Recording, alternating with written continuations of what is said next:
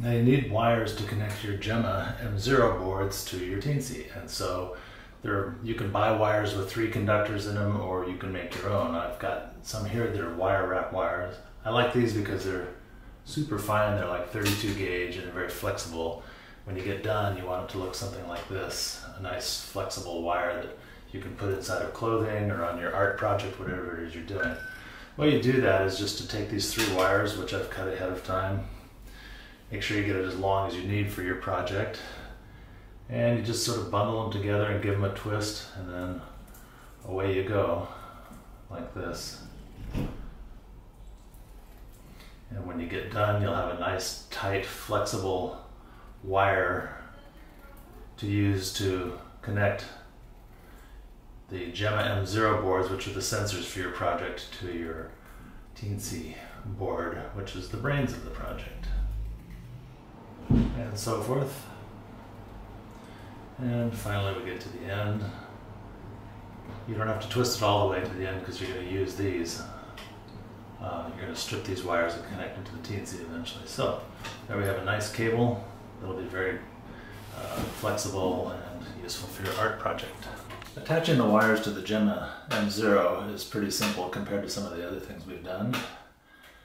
So you take the cable that you made earlier, or perhaps one you bought, and if you need to strip the wires, to strip the insulation off the outside, it's pretty simple. You take a pair of wire cutters and you take the wire, you make about maybe a 3/8 of an inch, 1/2 inch back, and you squeeze it gently and you pull it. And if you do it just right, it pulls the insulation right off without cutting the wire. I didn't do quite enough on this one, so I'll do a little more. There we go.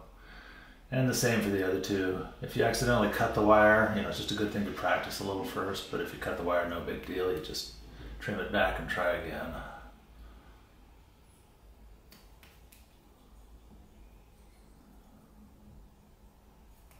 So there we have 3 stripped wires.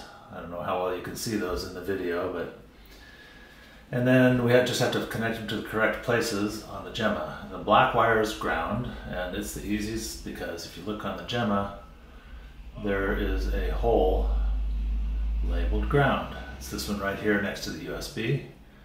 So we put the wire through the hole and wrap the stripped part around. If you do it just right, you can actually wrap it around a couple of times. And then with that firmly in place there, a nice little twist on it to hold it into the hole. You get your soldering iron, a little dab of solder, and boom, you're done. The yellow wire is going to go to our output, and it's the one right next to the ground. It's labeled D1, and also below that is labeled, it's got a little squiggly symbol and an A0. And again, we wrap the wire, stick the wire through the hole and sort of twist it so that it's mechanically held.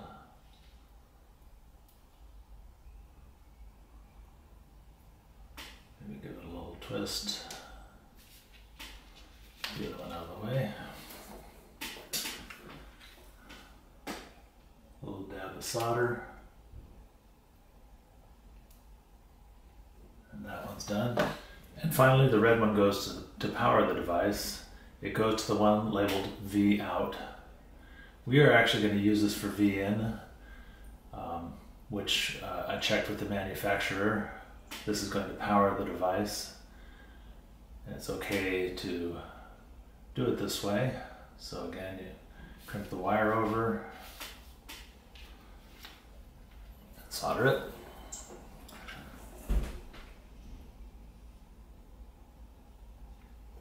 And we're done with that.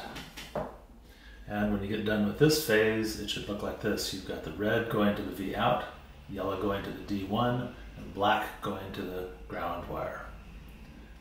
The last wire we want to add is the one that goes to our sensor, whatever that's going to be, the touch sensor. Doesn't matter what color it is, just it's nice to make it different. You might want to use a fairly flexible wire for this. And again, you crimp it on there, solder it, You might want to use something like a stranded wire with an alligator clip on it. Just depends on what you're going to be doing. Okay, and finally, you want to do strain relief. So there's two holes here we're not using, and we're going to use those just to sort of tie, not a knot exactly, but a little bit of a, so we're going to stick this through one of those unused holes and pull it all the way through.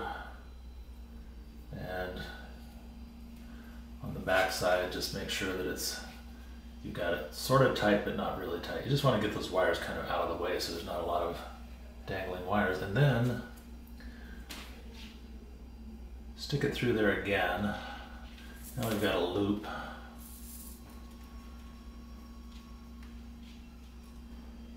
Pull that kind of tight, holding onto this side so that it doesn't pull on the actual solder joints.